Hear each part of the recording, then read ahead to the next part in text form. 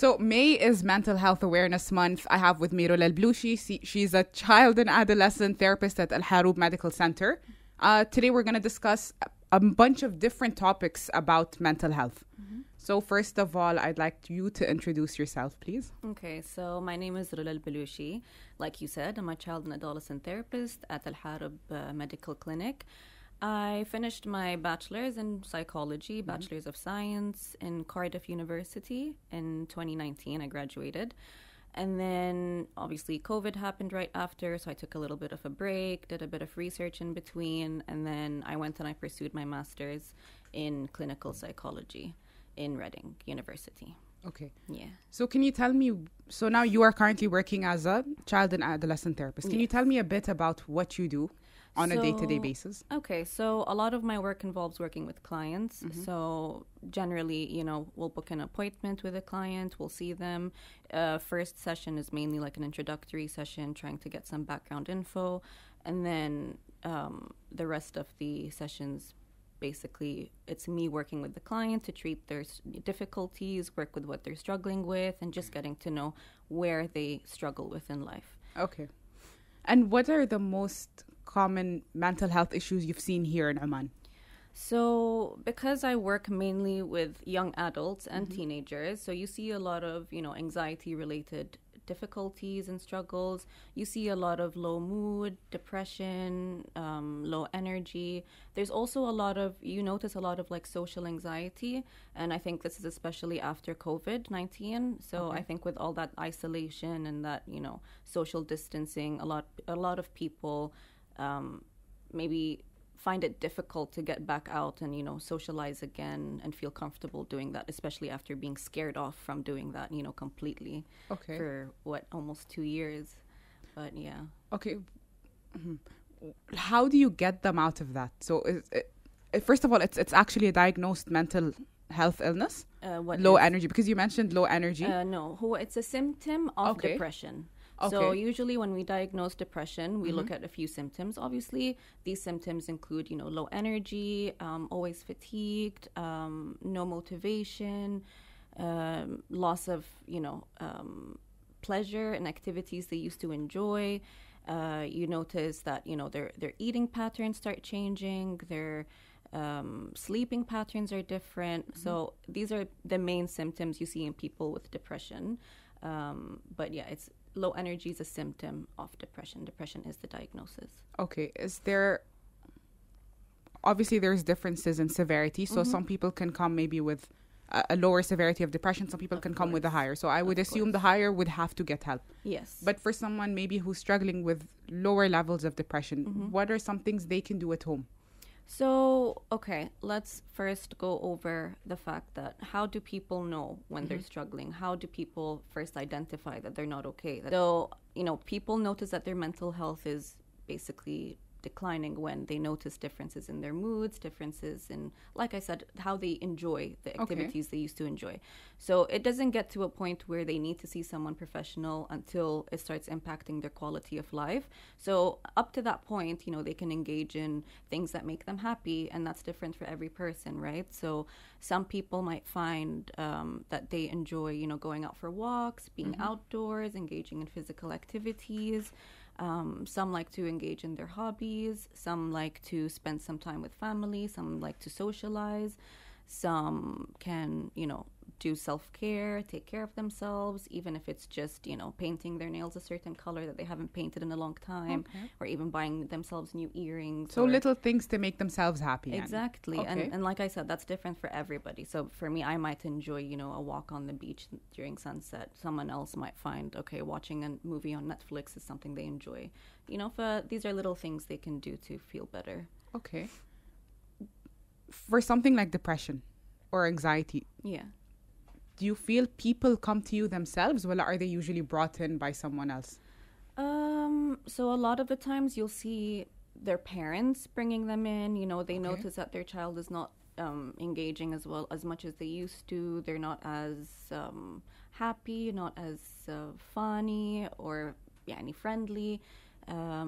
So sometimes you'll see, yes, the parents are bringing them in, but a lot of the times you actually see that, they people come in themselves are able to identify that they're not okay. Okay. And there's that comfort in seeking help and that acceptance, in helping yourself, whether it's mentally, which is something that it's not very common, but now it's becoming more and more common, and it's really nice to see that awareness in the young adults, young children, they're able to verbalize that they are not okay, that I need to see somebody. Okay. I need to, talk to somebody. And they're quite open to getting help as opposed to maybe before, Yes, very, very open, which is very nice to see. And that's the thing also, with therapy. You need to make sure that the person wants to be better, wants to seek help, they have that intention.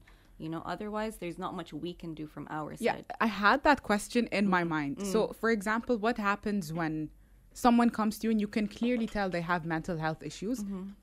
But, okay, so what happens if someone comes to you and you can clearly tell they have mental health issues, but they're not willing to get the help? For example, let's say if you put them on medication, they're not willing to get the medication. If you put them, for example, you have sessions, مثلا, I don't know, psychotherapy sessions or something, they will not attend.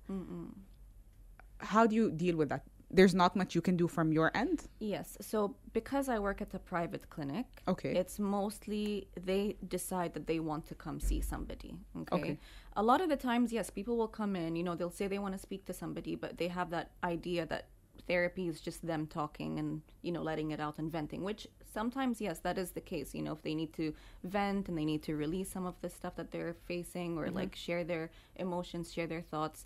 But then a lot of the times they don't realize that therapy only works if they have that intention to work on themselves. Okay. And it's something that a lot of people have that struggle with, to understand that this is a journey. This is going to require a lot of effort, like a lot journey of healing and everything, and you have to put in that effort to want to change. Exactly. And with people that are a bit resistant to therapy, you try to psychoeducate them. You let them know. So I noticed this in you. I noticed that, you avoid these kind of feelings. You avoid these kind of conversations. You avoid this and that. I notice you engage in these kind of behaviors, which may not be very helpful. So you make them aware of what they're doing that they might not be noticing. Basically, because that's how it all starts, right? You got to be aware of what you're facing, what you're struggling with, how it affects you. And a lot of the times, yes, they'll say, I feel this, but they don't see how it affects their day-to-day lives. They don't see how it affects their relationships, how it affects how they, talk to people, how they manage themselves. So part of the first few sessions is that, educating them, making them aware, helping them realize that, this is going to be a lot of our work together, me trying to understand where did it go wrong, what happens that is helping you or not helping you. And it's just bringing them into that sense of awareness. Like consciousness and everything. Basically. Okay. Some symptoms, like you mentioned, are very easy to diagnose. Like, obviously, you can tell when you have low energy. You can tell, for example, if you used to laugh a lot and, suddenly you're not. But I've seen this a lot on social media. There was even that comedian who, I don't know if this is too dark to bring up, but he committed suicide. Robin something. I forgot his name. Is it the comedian who was on that Jelly Flubber thingy, that movie? Is it Jelly Flubber? Wait, isn't it Cheaper by the Dozen? Yeah, that guy. I think that guy. Ma'am, I assume everyone knows who we're talking about, so we'll stop there. But he was a comedian. He was making people laugh. He was going out smiling every day. Yeah. I don't know what they call it, but I think it also applies to anxiety. Some people are very, very anxious. I think they come out. They can mask it. This is called high functioning anxiety, if I'm not mistaken. Okay. Many people might not know that these people, for example, are suffering from depression or anxiety. But the person, him or herself, can also not know, because they'll be like, okay, this is not technically affecting my daily life. I'm still going to work. I'm still laughing, making jokes. I'm still doing all of that. How can they be aware that they have an issue when they're still maintaining a daily? Because for some people, it is quite dark what they go through when they're alone. But when you're still functioning quite well in society, how do you see that in yourself enough to go and get help? Like, what do you look for? So this is really difficult because, like you said, Yanni, sometimes people are very good at masking it. Sometimes they don't even realize that things are changing for them. You know, they don't have that sense of awareness that, okay, actually, I'm not okay. Things don't feel as right as they used to be. But that's why it's important to have like a support system, you know, to have people basically around you, be there for you. And then they maybe, if you don't notice it in yourself, they can notice it, you know, and they can tell you, like, you know, I notice maybe you're not sleeping as well. Maybe, you know, you haven't finished your food. This isn't you. Maybe know. you're irritable. Yeah, maybe you're irritable. But I think it's important to be around people. So if you can't pick it up on yourself, people can at least notice it in you. But then again, people can be really good at masking it. And Okay. it's very difficult to, you know, pick on someone like, oh, you don't seem okay, like as if we're trying to force them to not feel okay, you know, when they are convinced that they're fine. And they're functioning quite normally in everyday life. Exactly. But yeah, and usually that's what we pay attention to. Is it impacting your quality of life? Is it impacting your day-to-day functions? Is it impacting your basic needs like sleep, food, you know, physical activity, those kind of things? And that's what people can maybe try to, you know, assess or be aware of or notice, you know, are there any changes in these kind of basic needs that might be, you know, not very healthy for you and impacting you basically. Okay. Yeah. And that's how they can see, for example, I may be functioning well in society, but these basic needs have been affected. There's probably something, if I look deeper, that I might need help in. Exactly. And only you know how well you sleep. Only you know how much you eat, you know. Not these things maybe aren't any stuff that people can notice, but maybe if you can, you know, take a look at these things within yourself or even notice in yourself, do I enjoy these things as much as I used to? Like, yes, you can pretend, you can put a face on, you can smile, you can laugh, but inside, are you really enjoying it? Is this something that you want to keep doing? Is this something that brings you satisfaction, or is it just something you're on autopilot with and just going with the flow? Okay. You know? Okay. So we're on the topic of getting help when you need it, whether it's like clearly you need help or it's more hidden, but the issue is getting help. Yeah. Not only in our society in general, but mainly and specifically in our society, we've had an issue where there was a lot of stigma surrounding getting help. Yeah. Do you feel that we still have this issue here? Of course.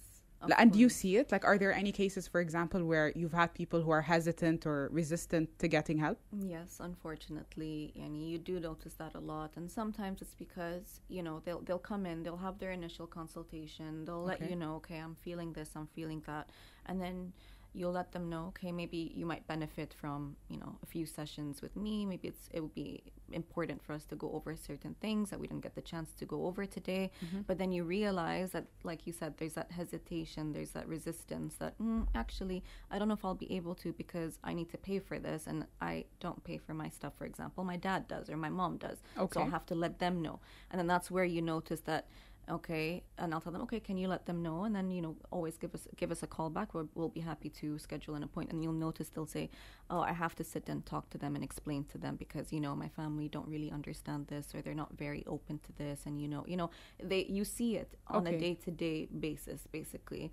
And it's sad because sometimes, you know, you feel like, wow, this person really needs some support, and I wish I could support them, but it's very difficult if they're financially dependent on their parents, and that's how they need to pay for these sessions, you know. Yeah. But you know, I think it's important how you phrase it to them, basically, and how you bring it up to your family, for example, who are very, you know, who find mental health very stigmatized and difficult to talk about. And sometimes it could be helpful to, you know, just let them know. It's not necessarily that I'm crazy or I'm hallucinating or any of that stuff. You know, I'm struggling a little bit, and it would be helpful to see somebody just to help me, guide me through, you know, this difficult period. Okay. It depends how you bring it up, because I think a lot of people have the, you know, misconception that, oh, if you've got a mental illness, you're crazy or something. You're violent, you're abusive, you're, you know, unpredictable. All these, you know, negative things, okay, tied to the idea of mental illness. I think it's important that, you know, we don't just educate the client, but we also try to educate the parents, and we let them know, you know, it's nothing to be ashamed of if you're struggling with this or that. This is very normal. We live in a very high-paced, you know, lifestyle. Everything's moving quick. We see a lot of things on social media, things that affect us, things that influence us, things that, you know, make us feel bad, or, you know, you see all these world crises on social media, and it's bound to make you feel heavy. Okay. You know, and it's okay to feel these things and to feel like you need someone to support you through it, you know, whether it's this or a breakup or, you know, whatever it might be that you're struggling with. And I think it's a conversation that needs to be brought up more regularly. So more awareness. We raise awareness for in general. Yes, exactly. Okay, this seems to be like one of these things where like maybe our generation or the younger generation is more accepting of things like that, and the older generation might be hesitant because I do think that there was way more stigma like at that time. Like it is kind of dying down now. We have more awareness about this. I've heard this. Okay, so I would like to ask, what would you say if someone was to say this? So for example, maybe the older generation would be like, in my day, I mean, I got sad. I got through ended relationships. I went through, for example, the death of a family member. I went through all this and I got through it by myself. Why do you need a therapist now? Yeah. What would we say to that? So usually I'd like to, you know, bring it up in a way that my experience is not like your experience. That's number one. You know, we live in a different stage. We live in a different time. Everything's different now. It's impossible to compare now to then. Okay. Right?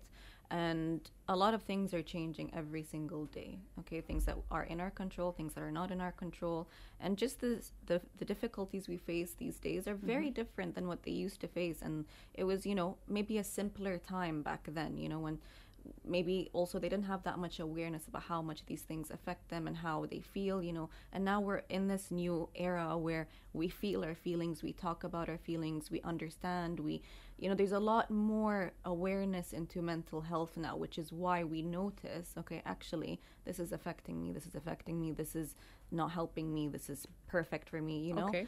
It's that kind of thing where we again try to educate them, like, my experience is not like your experience. You know, back then things were different, and everyone's different, you know. Okay, that's true. Yeah, like I even, you know, I could struggle with something and I could have a friend that's struggling with the same exact thing, and we're in the same generation, but, you know, maybe her experience is different than your experience. Exactly, and your reactions. She might be handling it way better because maybe she's got the skills, maybe she's got the support system, maybe she's got the mental, you know, ability to take care of herself, you know. And some people just struggle a little bit more with that, and again, they might need help. Exactly. Okay, can we do something? This might sound silly شوية, but I do feel it might be useful. So can we do something where I'm going to be the difficult... okay, this might sound bad for me to call it like that, but the parent who is not understanding, like, that my child needs help.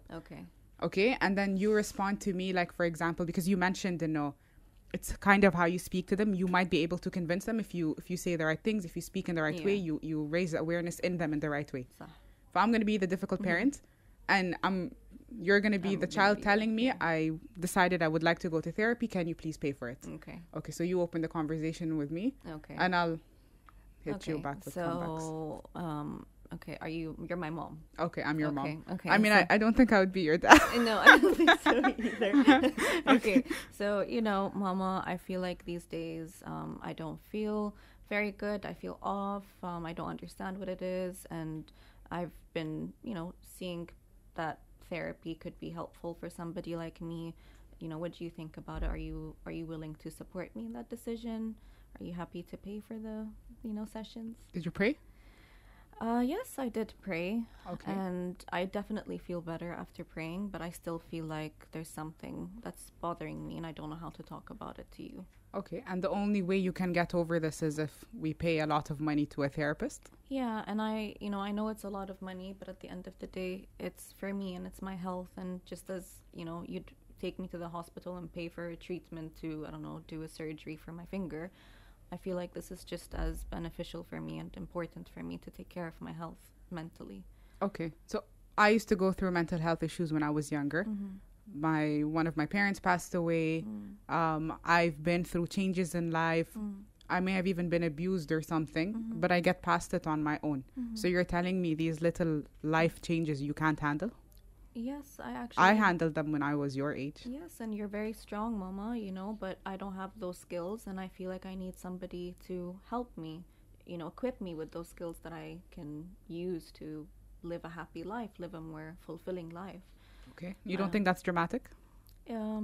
I don't think it's dramatic. My personal experiences, any, I like to validate myself, and I don't like to call myself dramatic. I think at this age, I'm handling it in the best way possible. But if I could use a bit of support, why not? But in our days, we didn't have that. I know, but that's in your days, and now in our days. You're calling me old? No, I'm not.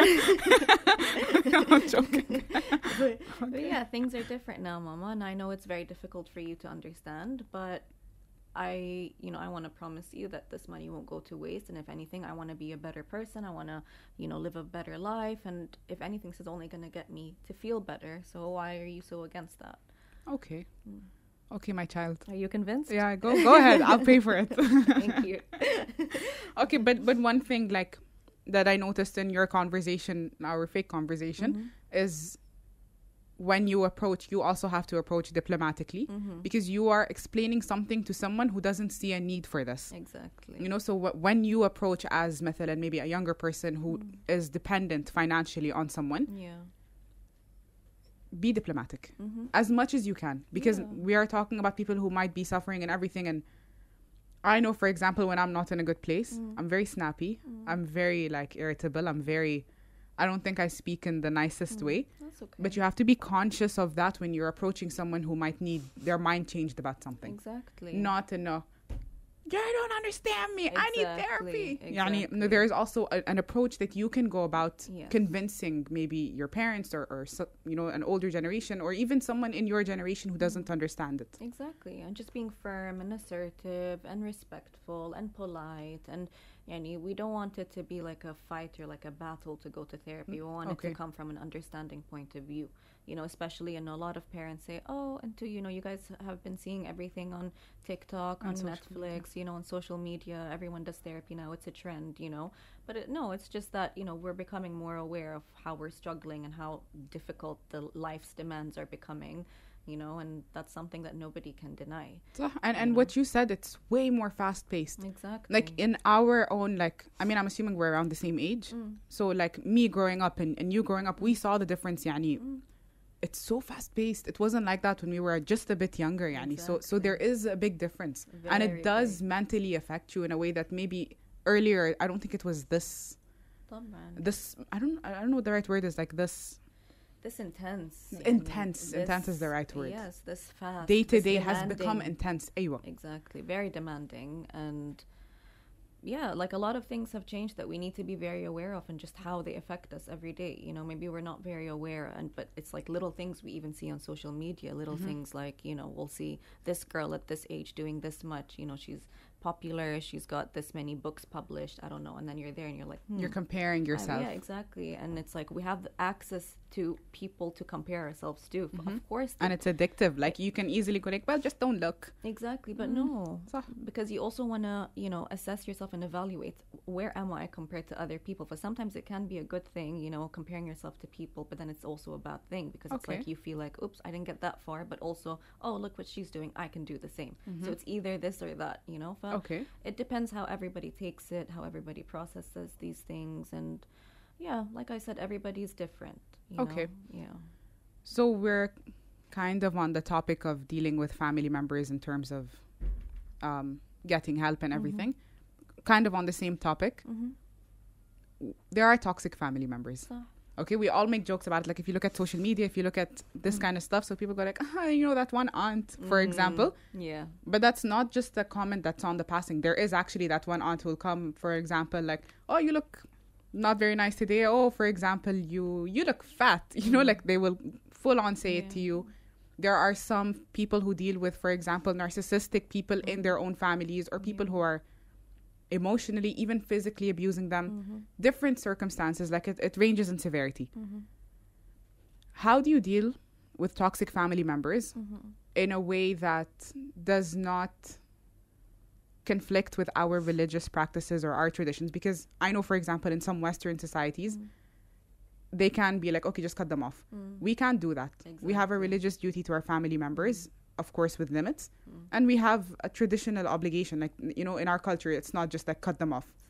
How would you deal with, or how would you advise people to deal with toxic family members? For the most part, obviously different circumstances, but for the most part. Yeah, so first of all, it depends. Is this person your parent? Is this person within the household, someone you see every single day?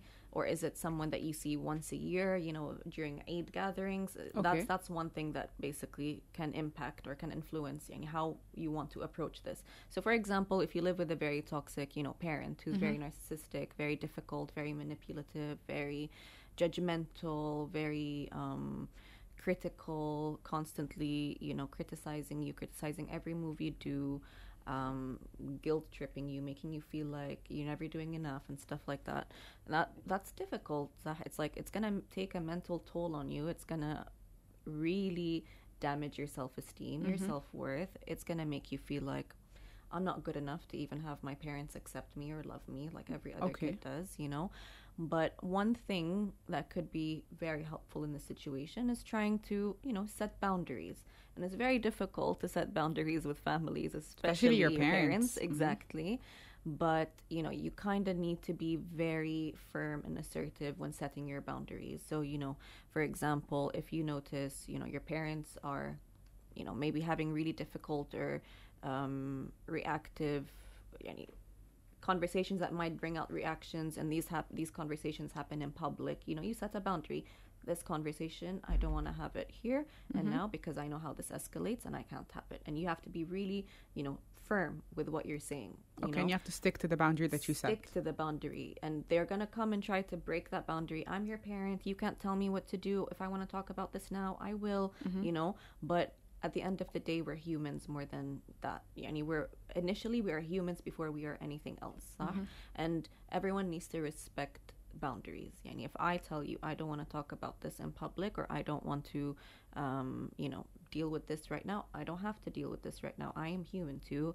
I get very heavy about these things. I feel a bit attacked, and I don't want this to happen in public. So please, if you want to have this conversation, let's just have it at home in a quiet space, in a peaceful setting.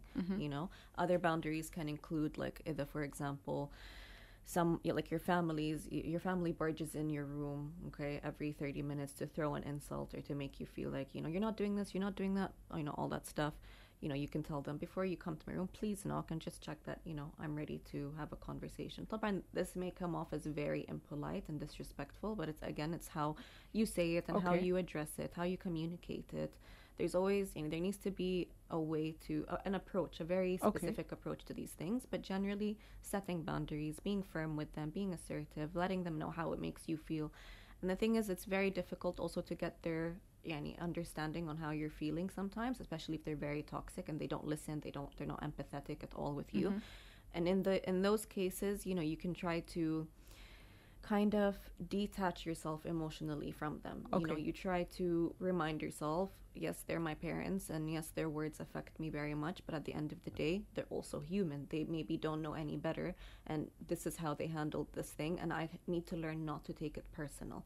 I need to learn that everybody has their flaws, everyone has their certain ways of dealing with people and dealing with things, and maybe my parents think that this is the way to deal with me, which I don't agree with, but I'm just gonna put a boundary, set the boundary. I'm gonna try to detach myself emotionally from this and try to not take everything personal and just see it from their point of view. They just don't know any better. And that way you kind of disconnect that idea that whatever my parents say about me is a reflection of me, and instead it's a reflection of them, and that they don't know maybe any better, and that you just have to accept that for what it is. So it's like reprogramming your brain, where, like, you've set a boundary, they did not follow that boundary, so now you set a boundary within yourself in terms of your reaction and your emotions towards that specific thing they're doing. Exactly. So I reprogram my mind that, you can call me whatever name you want, but I know my worth. I know my worth. I know that this is a reflection of you. Whatever you're saying is a reflection of you, your own issues. This has nothing to do with me.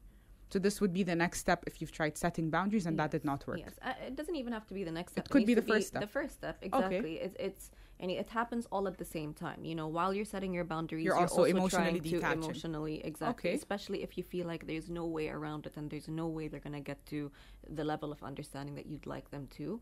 You kind of have to just detach, because there's things we can and we can't control, right? And sometimes people's reactions towards you, or people's behaviors, or people's attitudes, there's not much you can do about it other than you trying to, contain yourself and just manage yourself well in a way that, you know, you try not to let these things affect you. And it's very important to have that sense of spirituality, you know. And when we say, you know, when people, you know, say, oh, go pray 5 times a day and you'll be fine. Okay, that might not work. صح? You need both that and, you know, to seek help, seek support, seek therapy. But I always, it's very nice to know that there's someone up there that is always protecting you and watching over you, and always has, you know, your best, his best interests for you, and always wanting the best and wanting to take care of you. And it's nice to feel like you have someone to talk to. And if anything, it works so well with therapy, because if anything, it gives you that sense of ان تتوكل, you know, لما تتوكل ايوه. You know, therapy, you got to do things on your own, you got to work, and you work on what you can control. And then when it comes to the spirituality, the things you can't control, it's like you give it to God, like to Allah. Okay, so this is, I can't control it, I need you to help me control this part. Exactly. But this is where it comes really helpful, you know. And it's very nice, when you connect spirituality and, you know, Islam with therapy, because all together you can see there's a lot of commonalities, and you notice a lot of things that help with therapy also have been mentioned in the religion as something that helps. Exactly. And also there is, just to point out, there is a very clear verse that mentions that God will not change what's in a person until you change what's in yourself. So you notice you have an issue, go get the help. Exactly. God will support you if you ask for support once you've been open to changing yourself. You know, it goes hand in hand. So the point of what we're discussing now is to just mention that getting psychological help, getting therapy, getting whatever, goes hand in hand with spirituality. Exactly. You know? Exactly. I just want to make that distinction clear, because I believe in both. And I think we should all believe in both. You know? Exactly. And it's nice. It's also, when it comes to, you know, praying 5 times a day, that's it's meditating, you know, it's being mindful. Yeah, many people don't know that prayer is actually considered a meditative. It is. Exactly, because for those 5-10 minutes that you're praying, you are dissociating. Just in the present moment. Surah Al-Fatiha, you know, you from the beginning till the end, you are in that moment, in that present moment. It's just you and Allah. Okay, and you're just there to talk to him, and you're doing this with all your senses, with all your, you know, emotions, with all your feelings, just focused on that one task, you know. And it just really grounds you. It's very, very grounding. And I think it helps so many people to basically get themselves into the present moment and just grounding themselves. Okay, so the spirituality part, we've discussed that. Okay, how do you choose the right therapist? So there's different, you know how, for example, if you have, I'm going to mess this up. It's okay. Because I do not know the correct names for different doctors. Like there's like an orthopedist and a, okay. Foot thing is a pediatrician. Foot thing? Wait, is that the kids one or the? No, foot is the ortho, I think. Is it the ortho? I'm confused now. Do you know? Pediatrician is kids Okay, doctor. So pediatrician is a kids doctor? Oh, podiatrist is the foot one. Oh, right. Yes. Okay. Yes. Okay, so for example, you have a foot issue, you go to a podiatrist. Yes. You have a child, you'll take them to a pediatrician. Okay, so is it the same for psychology? يعني مثلا, if you're going to look for a psychologist, let's say for example you have OCD. Okay, or someone has anxiety. Yes. Or someone has schizophrenia. You have to go to a specialist. What do you do? Okay, so first of all, your first question, picking the right therapist, right? Like picking the therapist that's gonna work with you on your difficulties, your specific difficulties. So obviously that's different for anxiety, different for depression, different for schizophrenia. Okay, so let's take it step by step. First of all, choosing the right therapist is a journey on its own. Okay, finding the therapist that you can connect with, that you can relate to, that can relate to you, that understands your problems, that approaches the treatment in a way that you are comfortable with. This is something that, you know, might take you 1, 2, 3 times to find that one therapist that you really connect with. Okay, but things you can do to help basically get you in the right direction of picking your therapist is, you can always, you know, ask the clinic that you're about to enter about, you know, who's here, who's working, what are their qualifications, years of experience, female, male. You know, a lot of people prefer certain ages, Some people prefer certain religion. I've certain noticed religion, certain backgrounds, like for example, someone who's Omani might prefer someone who speaks Arabic, Okay. or someone from the same culture to feel like this person understands where I'm coming from. Mm-hmm. But someone who has a very generic, or like someone who doesn't have very culture specific difficulties may feel like, okay, I don't need someone specifically Omani or Anyone Arab. can help me. Anyone can help me with this. Okay. It's a general thing, but it depends on everybody's preferences. But I would say to pick the right therapist, you need to, and you do your research a little bit, ask around, like I said, the qualifications, years of experience, what they specialized in. Are they a psychologist? Are they a psychiatrist? Do they practice certain therapies? Do they offer specific services? Because psychology is so broad, and then there's like different ways to treat different disorders, and then there's within these disorders different methods, different techniques, but it all depends on how much you research and what you're looking for before going to So you therapy. should research, مثلا. Of course. Okay. Read from people's experiences, ask around, research, and don't feel afraid to ask the clinic, Okay. who am I seeing, and specify, I prefer a male, I prefer a female. And for example, a lot of female therapists, a lot of female clients prefer to see female therapists. Sometimes men like to see male therapists, or maybe even the opposite. Everyone has a preference, basically. Okay. But it depends.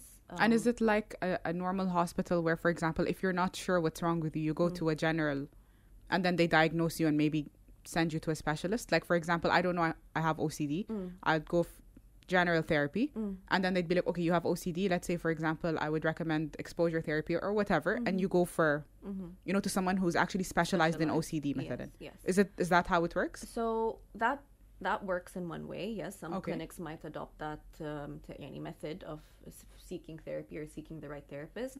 But for example, at Al Harb Medical Clinic, we offer like these 15-minute intake sessions. Okay. And the purpose of these 15-minute intake free sessions, by the way, are to over the phone or in person? Not in person. Okay. You can even do it online. We have both options. You can do it either online or in person.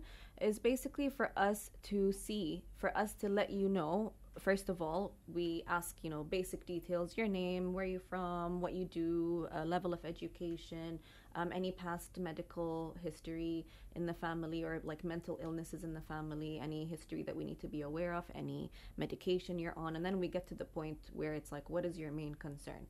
Okay. Why are you seeking therapy today? What brought you here, basically?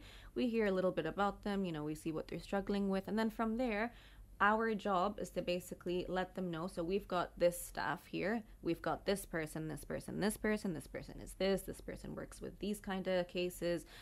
This person is from this place, and we try to introduce them to the therapists that are specialized in dealing with these difficulties. Okay. And then from there, we see what they prefer. We let them know, this person is a male, but he is specialized in this. This person is a female. She's, around this age and blah, blah, blah. Would you recommend, Yani, for example, for your specific case, I would recommend this? Yes, basically. Okay. And I'll let them know, this person has a lot of experience in these kind of cases, and I think she or he might be really helpful for you. But again, you can always do your research. And for example, at Al Harb Medical Clinic, we also have like little, bibliographies for each therapist. But they can take a read, they can see what they look like, they have that, basically that permission to go ahead and pick and research whoever they want. Exactly. And that's why we offer these sessions, to help them pick the right therapist for them. Okay. Yeah. Okay. And now maybe just like we'll end it in a more general. Yeah. A lot of people are stressed, like they work their jobs, whether they have something going on in their life. Day-to-day stress. What are some ways they can manage that? Like we touched on this earlier. In the beginning. Practice self-care. Make sure you've got people to talk to. Don't feel like you need to go through this alone. If you're alone, speak to Allah if that's the only option you have. But I think it's very important to have a social circle, just someone that can listen to you, someone that can help you, get through the day.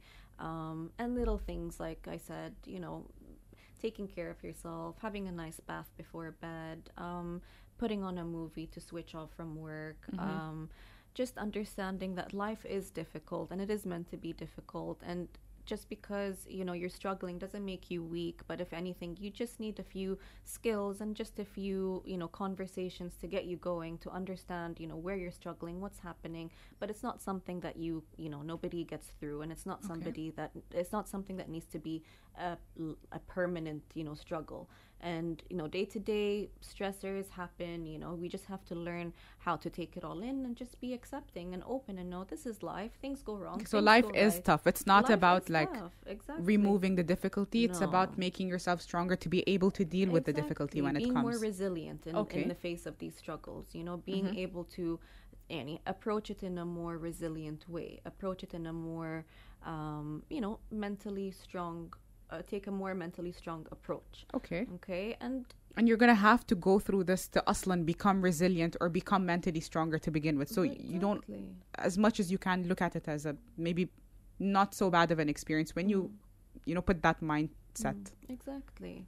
And yeah, then like I said, there's just many things that you can, you know, do to help yourself get through the day. Little things that make you happy, spending time with your pets, even, you know, taking, you know, your dog on a walk. I'm just gonna put a disclaimer to my mom if she's gonna watch this. You see, she said pets help in your mental health. Exactly. So my mom, you're resisting, and my dad.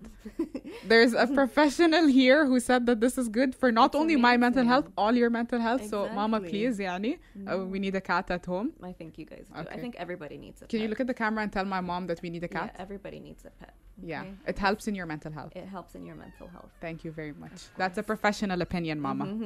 Okay? Yeah, no, صراحة, like, little things make big differences, you know, and you just have to be open to exploring new things, new experiences, new hobbies, new activities, getting yourself out of that, you know, day-to-day routine, day-to-day stress, and change it up a little bit. You know, mix it up, have fun. Notice the little things as you're driving, you know, notice that building. Was that here last week? I don't think so. You know, did I even notice that this new car in Oman? No. You know, consciousness, like, awareness, gratitude for the small things. Exactly. You know, you see a little cat in the streets, give it a little bit of water, a little bit of a snack. You know, these little things make such big differences and make you feel so good, because it makes you realize how little we are in this big, big, big world, you know? And that's important. Anyway, exactly. And again, there's things we can control and things we can't control, and that's absolutely fine. You know, and that's why we have Allah to take over the things that we don't have control over. And the concept you mentioned, tawakkul. Exactly. And the rest is, you know, just seek help and support for it. It's nothing, you know, to be ashamed of at all. Okay. Thank you very much for sitting down with us. I think we got a lot of valuable information. Some people might be looking for a lot of what you mentioned. So I really, really do appreciate your time with us. Thank you. Okay. And that's our episode for today. Amazing. Thank you.